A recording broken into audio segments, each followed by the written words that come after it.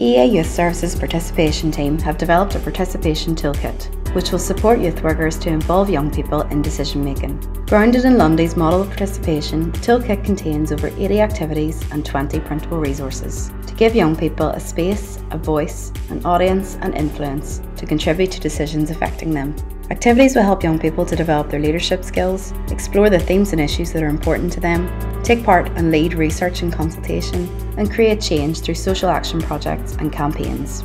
Article 12 of the UNCRC states that young people have the right to express their views about all matters affecting them, and for those views to be taken seriously. We shouldn't make decisions about them without them. The Participation Toolkit is available to download from www.youthonline.org.uk/toolkits.